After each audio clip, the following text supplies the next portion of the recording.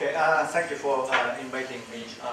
So today I'm going to talk about these two small programs. But more conceptually, it is about making workflow processing on large-scale machines, whether it's a cluster or supercomputers, or some multiple combination of these resources as simple and trivial as possible. So specifically, I'm going to talk about two related but still independently useful tools called GXP and GMount. GXP is a parallel shell and workflow system, and GMount is a parallel file system. So GXP workflow is specifically based on the Unix make, as you know. So I'm very delighted to learn that the real biologist are happily adapting himself to make file.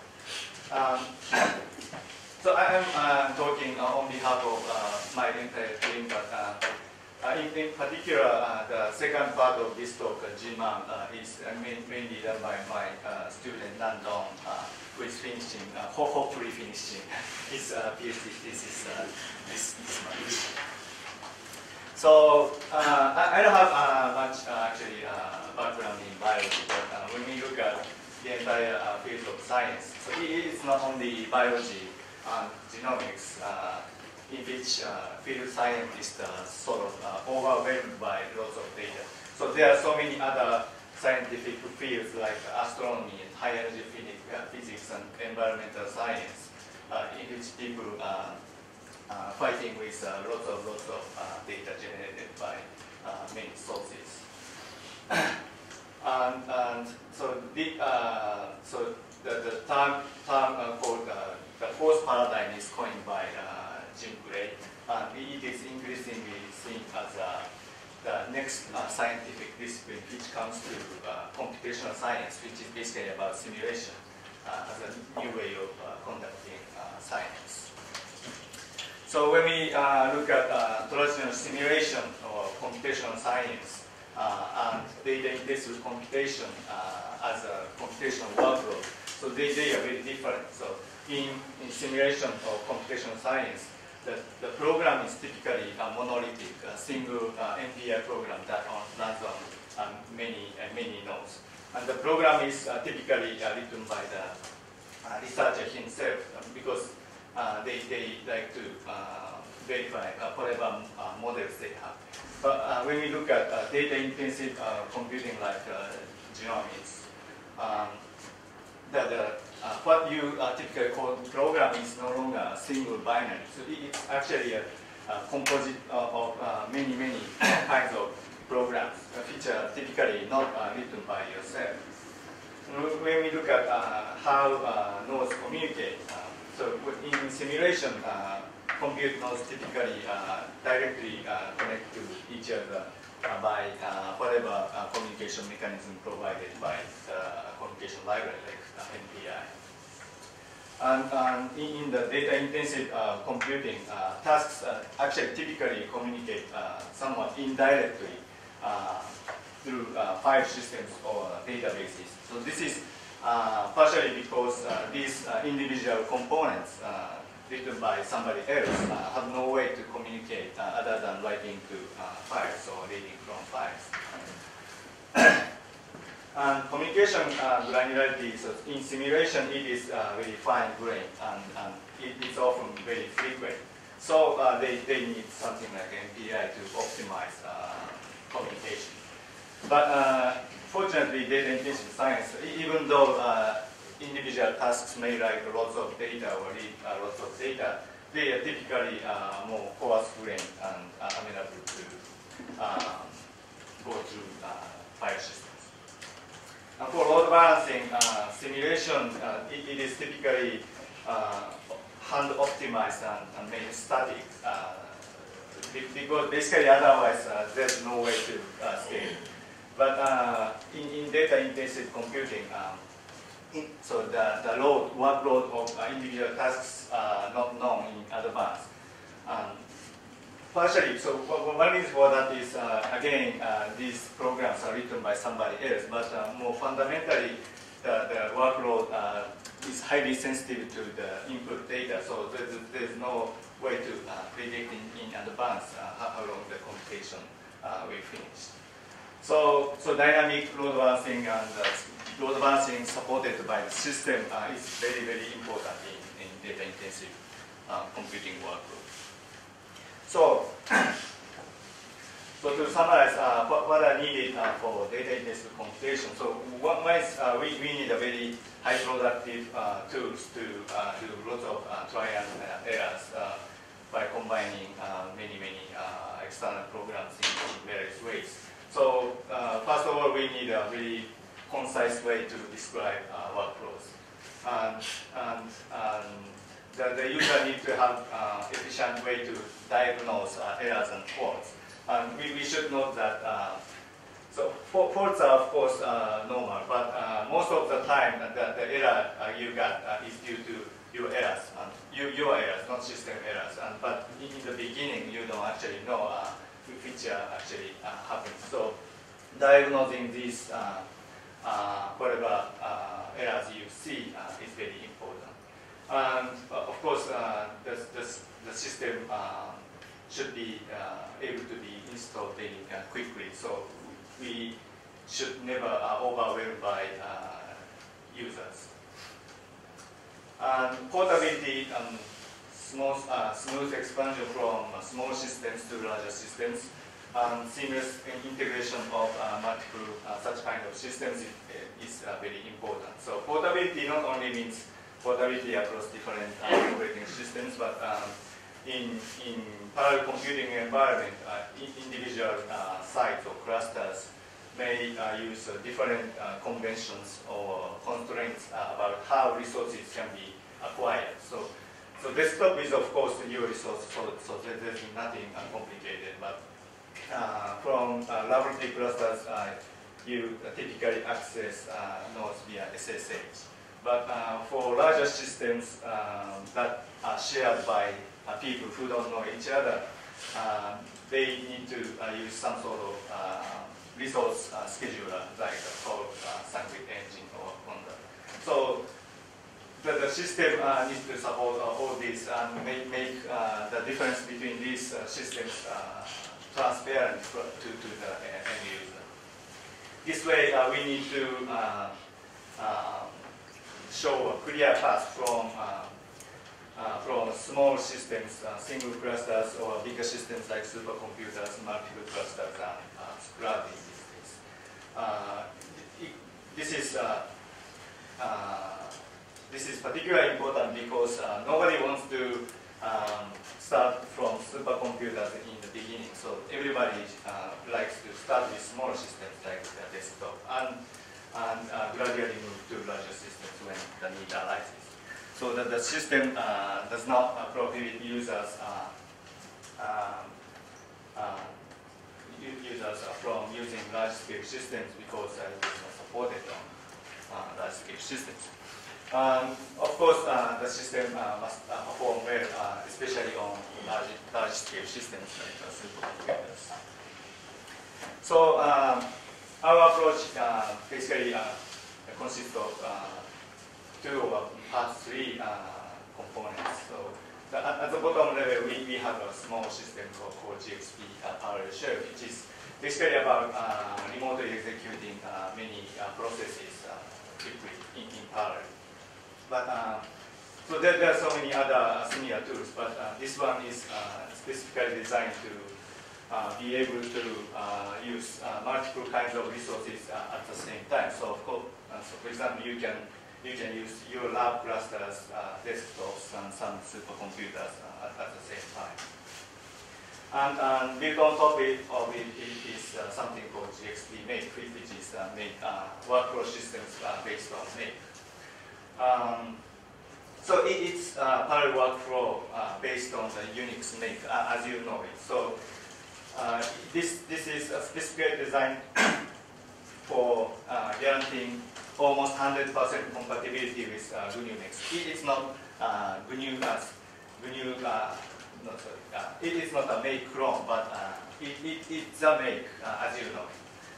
So this is a practically important difference from other similar systems. What is the remaining 0.1 cluster? So the data tree something that I treat so that it can distribute the tasks to distributed other nodes. So in theory, so I change a little bit environment. So in the very rare cases, if it's the workflow the user has given is sensitive to the change in environment value. So GMount is a user file systems, which is unlike traditional notion of file systems. It is actually not managing data by itself, but it simply glues existing file systems together so that it looks like a global file system across nodes or maybe across clusters. So one thing, so something common among all these systems are the following. So one is they work across multiple administrative domains. So this is not something that should be installed in a single system, perhaps by administrators and provided to the users. So it instead very small tools that can be installed by individual users and can be used across multiple systems. And the second criteria is it shouldn't overlook some ugly issues that arise in real distributed systems. Like there may be firewalls, there may be network address translation. It is very typical that some nodes, like compute nodes of supercomputers, can be accessed only from gateway of the particular cluster, not directly from outside the cluster. So there are so many things. That do not allow you to communicate liberally from one system to another. So the system must overcome these issues. And finally, so they must be kept very simple and lightweight, so that users are never overwhelmed by installation headaches. So here's the rest of my talk. First about GXP. So like I said, it is basically a parallel shell. So the end result you like to have is something like this. So you say GXPC which stands for execute, and give it whatever command line you want to execute. So this single line runs this same command on all the resources you acquire. But how to acquire resources? So before executing this final command, you need to acquire resources by something I call GXPC Explore.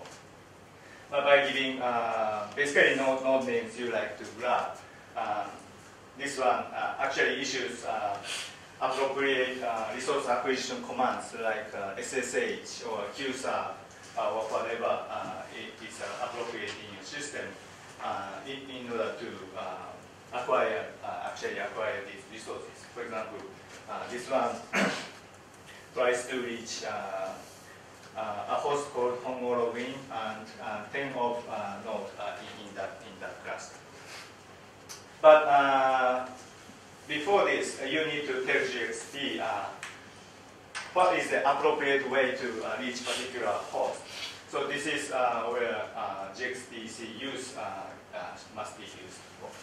So actually, so chronologically, this is the first thing you need to do. So this command actually tells GXP how it can reach a particular node. For example, this one says from the local host to a host called HomeOroWin, you can use SSH. And this one says from HomeOroWin to node whose name is actually not important, you can use Tor.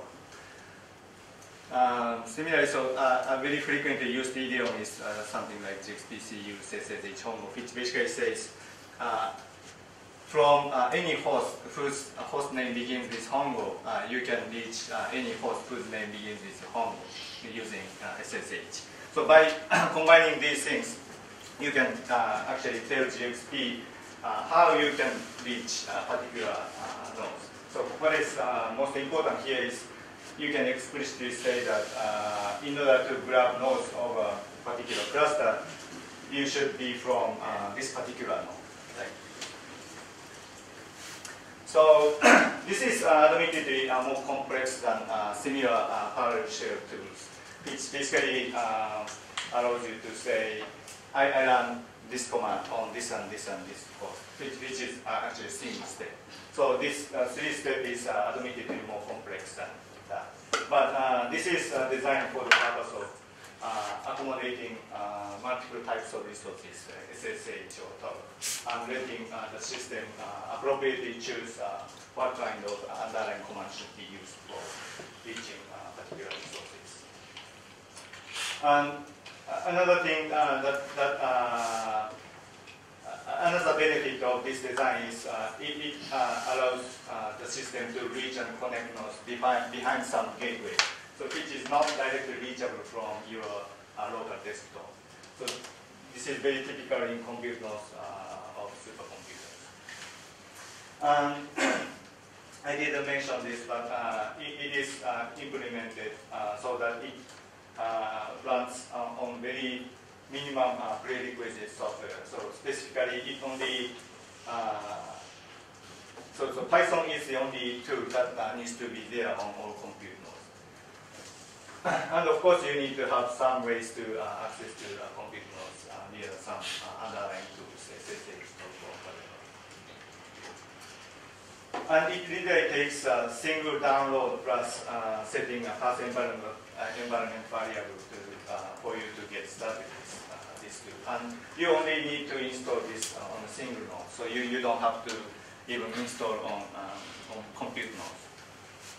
So some other useful features are the one to select the set of nodes to run this particular commands on. You can flexibly set, like you like to run this command only on compute nodes or only on file servers or gateways, something like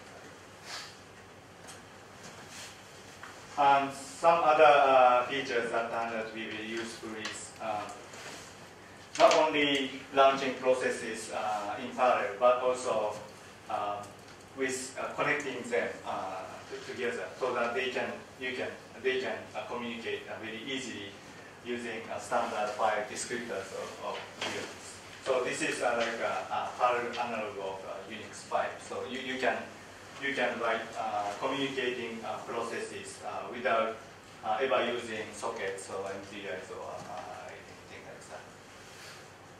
And you can go and download and play with this tool from this URL or simply Google GXP.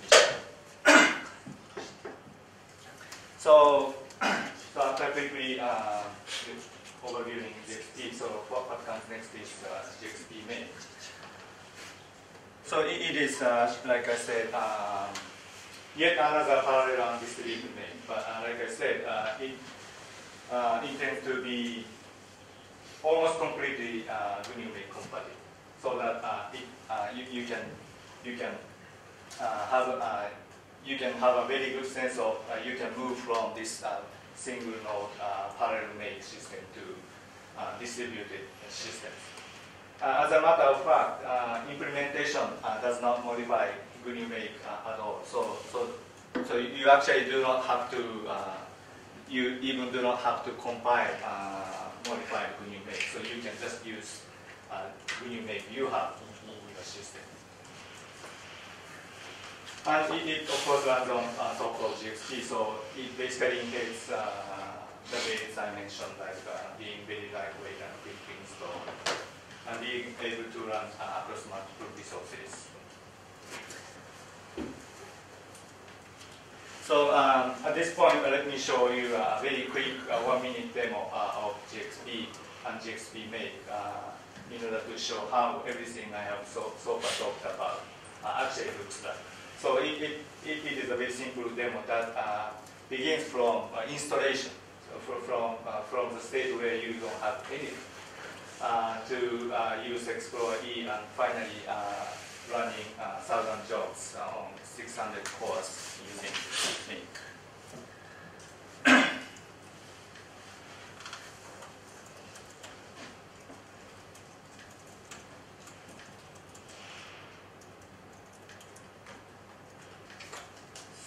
So this is the beginning. So you only make files and small config file and stupid tasks that do not anything useful.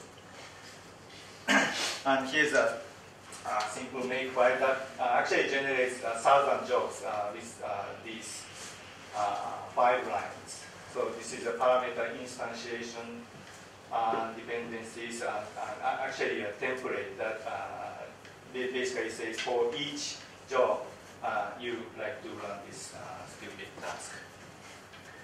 And this is a small config file which is basically saying each node has 8 CPUs. So this is an installation that literally takes only a download and setting path variables.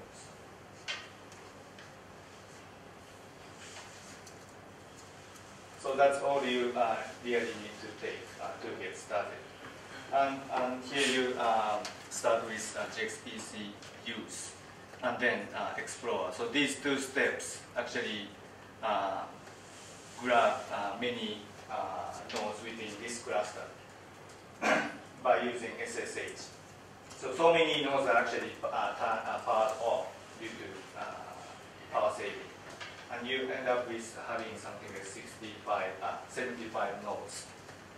And you actually start running that stupid make files, generating 1,000 jobs already.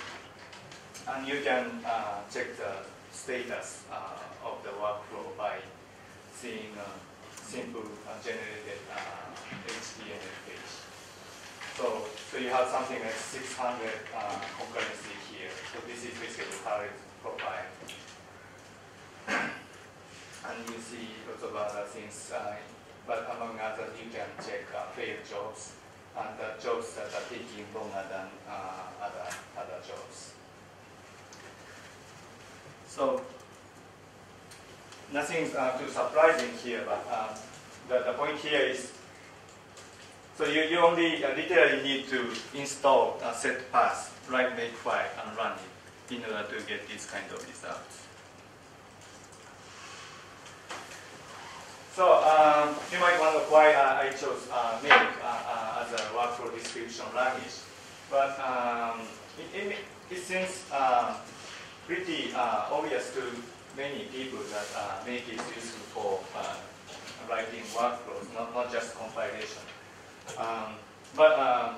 So the way I like to put this is it's very straight to the point. So in order to produce some files based on some other files, you like to execute this. So this is basically the only thing you need to write, nothing else, nothing complicated in order to adapt yourself to a particular framework. So it also has a large user and installation base. So systems are very already installed virtually almost everywhere. So we don't have to ask the user to install large tool base. And I don't have to explain how this can be done in a particular system. And some other workflow description language actually allows you to write workflows a little bit more declaratively, basically because it is data-centric. So you basically describe what you end up with, what you like to have in the end, not what you need to execute, what the system needs to execute. So the same make file can be used in multiple situations in which you may have no data at all, or you may have some partial results already. So the single make always does the rest of the things that needs to be done.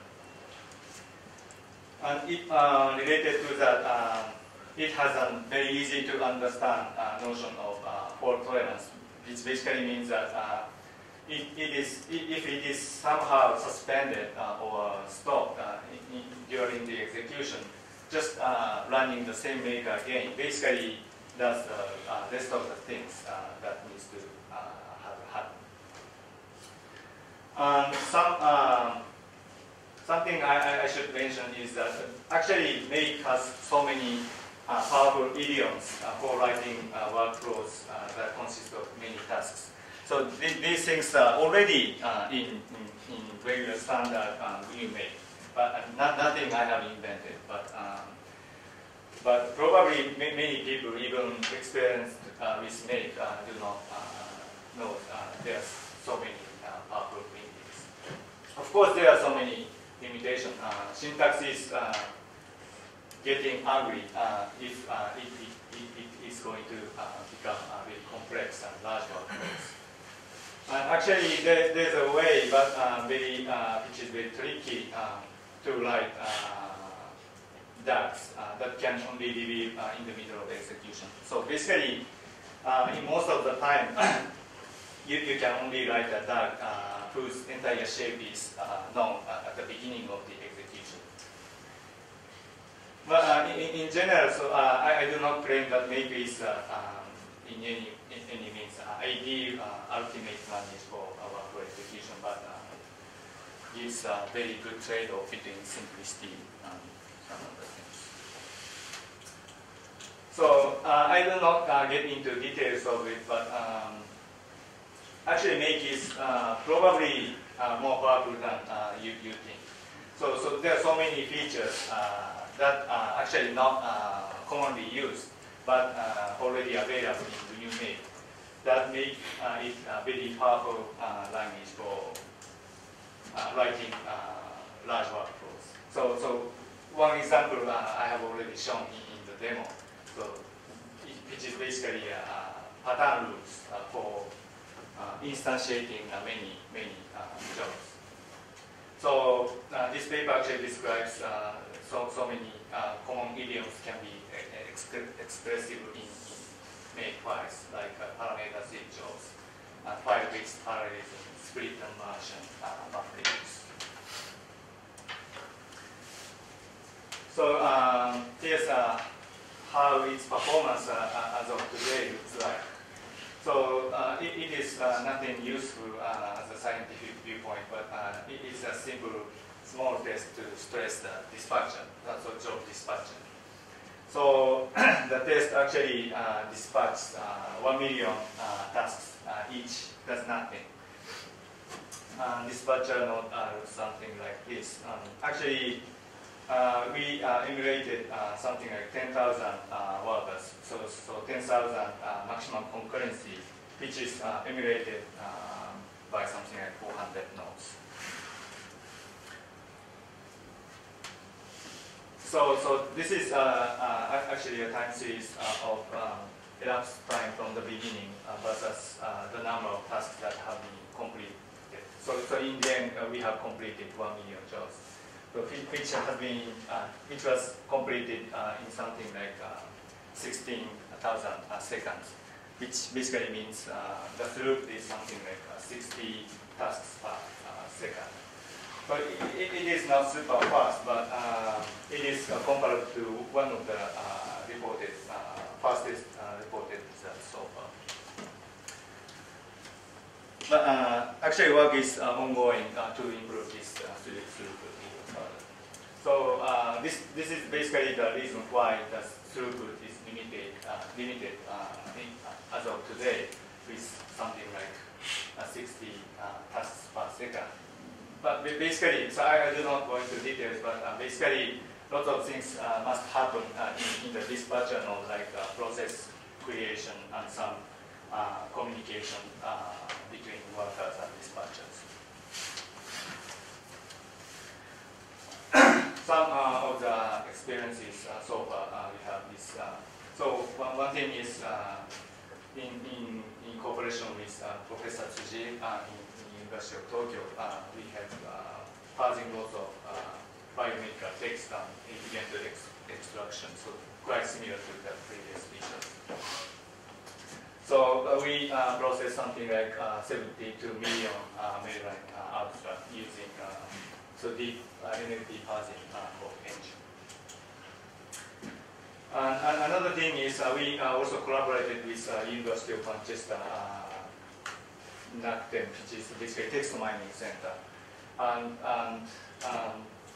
our produced result seems to be used as a semantic search engine operated by NACTEM. So these two experiences use something like 8,000 concurrency. So 8,000 cores basically. So another thing is, so I collaborated with Saito-san and Morishita sensei about building UTGB, University of Tokyo Genome Browser indexing. So we process something like 3,000 FASTQ files, which amounts to something like 300 gigabytes of data. So in this, basically the task is about alignment reads. So we actually take advantage of the component that can run in parallel within a single node. So we only use 500 concurrency, each using 15 cores on each node. So the last part is file system, but GMount, which is user level file system. But so let me first describe what it is anyways. So GMount is actually a little bit unusual file system that does not try to manage data by themselves, but it simply stacks existing file system trees on top of each other to produce the union of these individual trees and make it globally visible to all participating nodes. So the point here is we can do this on top of any existing file system, whether it's a local disk or NFS or raster.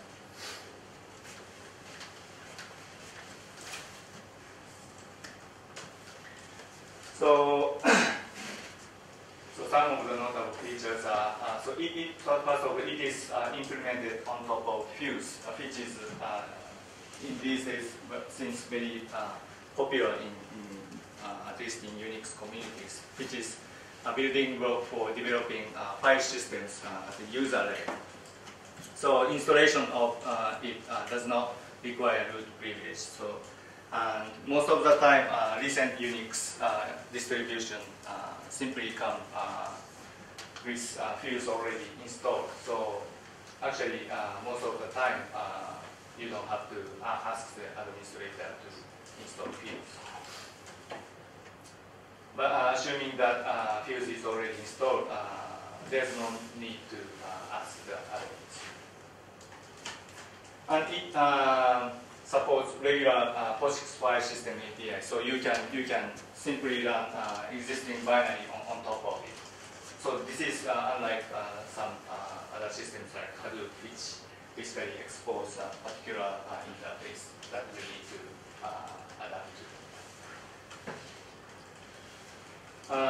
For conversations among nodes, the minimum requirement is simply that you can reach this node by SSH. So you don't have to have anything else to communicate among nodes. But optionally, you can use direct sockets for better boundaries. But the bottom line is you can easily cross administration boundaries. So these tree merging can happen even across administration boundaries. And technically, the most important point is it is designed so that it preserves locality both for data I/O and metadata operations. So if you are already familiar with SSH file system, it is a many node version of SSHFS. So here are some couple of scenarios in which I think this kind of tool is useful. So one is to aggregate a local storage of individual compute nodes. So these days, it is becoming typical that compute nodes have local SSDs installed. So we can quickly take advantage of these things, not just as a local scratch space, but as a shared space for communicating data among tasks of a single workflow. We may have some RAM disks so as to reduce the actual traffic to write. So combination of these things, the SSDs or RAM disks, using GMount gives you a very good environment for executing data-intensive workflows. And of course, it is useful for sharing file systems across administration domains, which are not typically set up by administrators. And it is also useful for instantaneously setting up shared file systems among compute nodes that happen to be allocated to you at that time. So even if the system does not provide any shared file systems for the particular nodes, you can instantaneously build the file system among.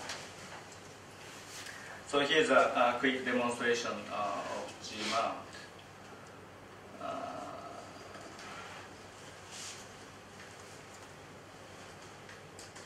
Okay, so we have 32 nodes. This is actually Togotv, so it's a new supercomputer installed at the high-tech. And each node has a local SSD, which is not shared at all by the shared file system. So we are trying to integrate them as a shared file system. So we have 32 nodes, and all you need to do is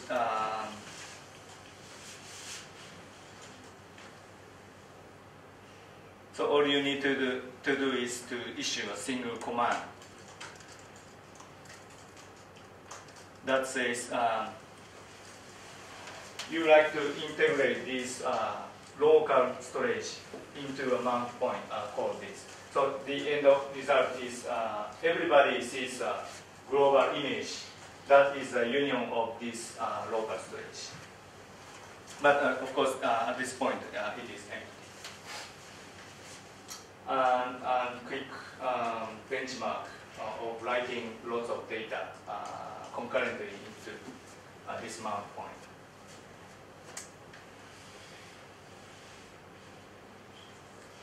So simple DB command line giving different file names to each node. So 32 nodes concurrently writing something like 1 GB, and each getting a reasonable performance as a local SSD performance. So the total is something like 200 meg times 32 nodes, which is something like 66 gigabytes already. So this is a very economical way of getting good bandwidth. So next is read, but this time read is totally local. So you expect actually very good performance. Actually, you are not reading from disks. You are simply reading from caches. So this is local read, which is finishes the instant. But this time, actually, you are reading from next node. So lots of remote communication is going to take place.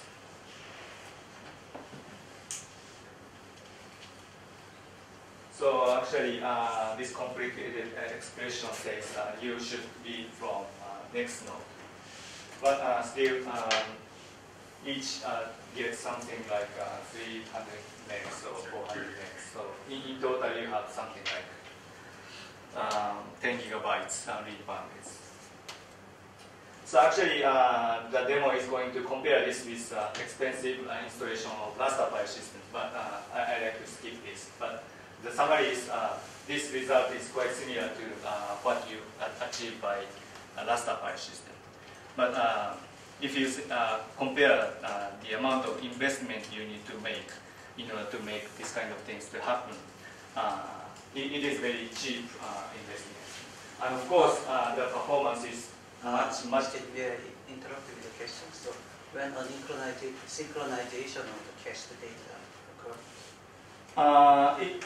So actually you can parameterize it, but in this particular demo, it happens in the usual way of file systems, like writing data lazily at some point, so several seconds later or something.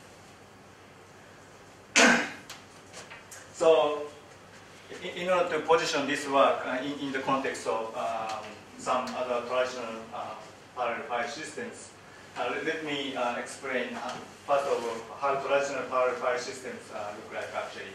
So by traditional parallel file systems, I mean something like raster or IBM GDFS. So basically, they have separate data nodes, which are totally different from where computation takes place. There is some metadata manager that keeps track of the location of each file. And disks are attached to only data nodes and not compute nodes. And because computation takes place somewhere different from where the disks are, there needs to be always need to be a communication between compute nodes and data nodes, even if the data this guy is accessing to was previously written by itself. So the conclusion is it needs a very powerful interconnect between data nodes and clients. And another problem is when your compute demand or data demand later grows, so you have more clients. In theory, you need to extend servers as well, but practically it is often difficult to make disks, servers, networks equally scale to compute nodes. So one idea that is getting popular these days is something called compute disk collocation. The idea is very simple. So it simply runs computation on the node that has disks. So in a way, it's simply unifying the role of data nodes and compute nodes in a single uniform configuration. So it simply assumes that most of the time you can run computation on the node that already has the data you want to access. So in other words, there are lots of data locally. But so one thing that is still a problem is a single metadata server that keeps track of the location of all this data. So here's a problem of a single metadata server. So first of all, it limits scalability because all operations like open or create directory or remove directory must go through a single metadata server, so which is clearly a bottleneck. But another important thing is, especially when we work across multiple physically distributed sites, this single metadata server architecture forces you to talk to possibly very remote metadata server in order to access data that is actually very close to it. So this having a single metadata server for managing everything is not going to work well in the context of multiple physically distributed resources. So GMount approach, in GMount approach, actually takes the idea of taking advantage of locality one step further, also for metadata management and operations. So in the GMount approach, actually, there's no dedicated metadata servers. So actually, each node knows what it has.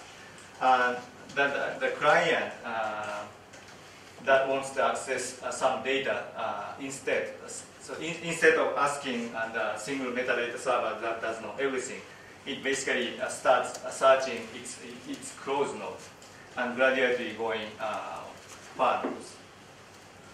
So if data access is mostly local, you can quickly find the location of the data you want to access. In the best case, without ever asking to anybody else.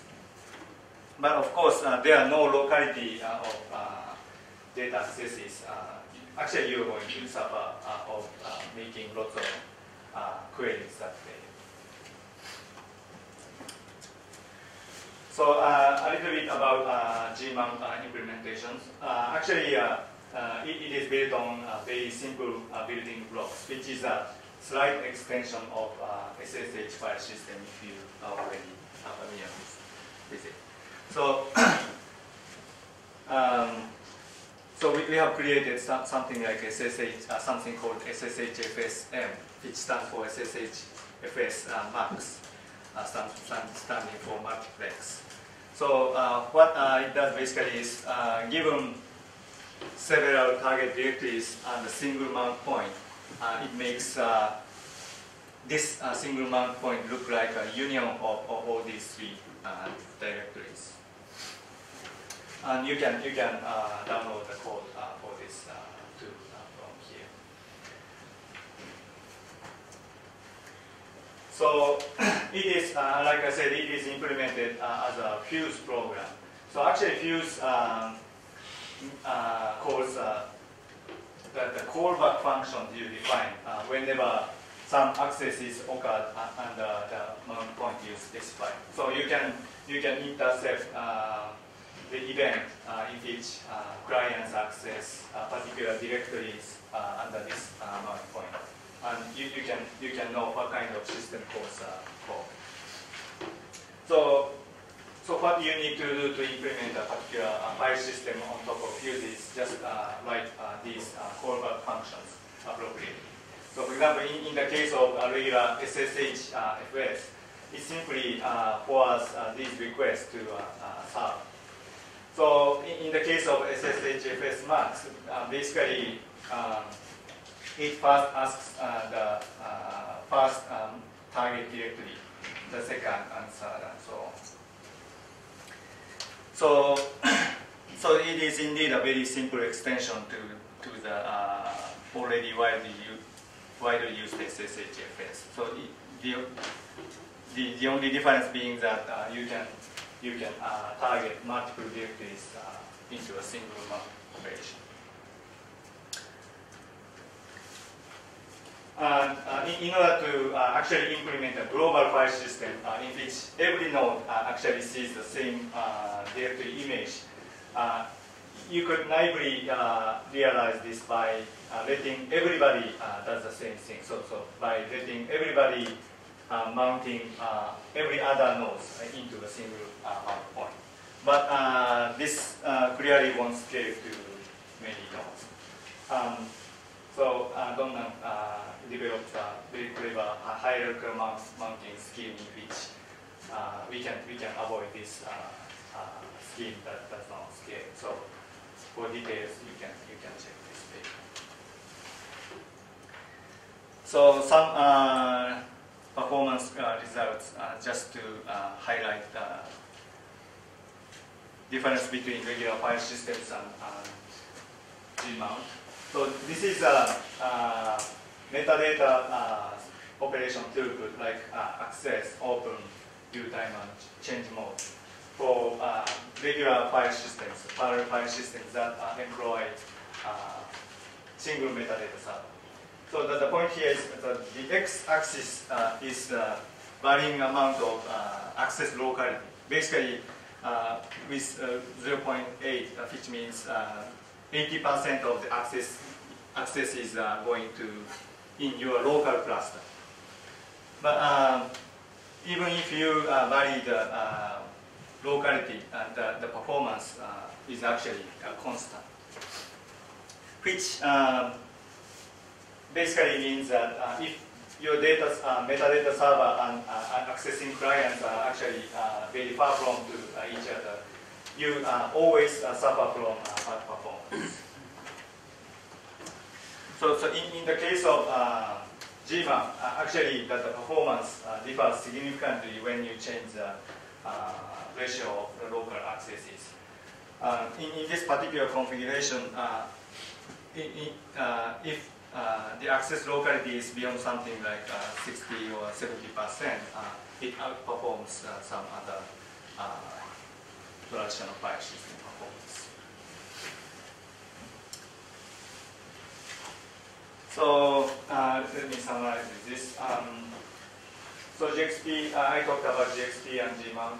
They basically together provide a workflow environment, which is very close to what you usually have within a single node, which is basically parallel mail and regular POSIX-based file system.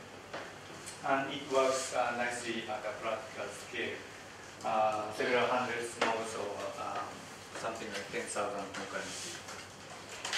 So the work is actually still a lot of work in progress. So, but because of its their simplicity, I hope them to be good ingredients for further system development researches. So that's about it.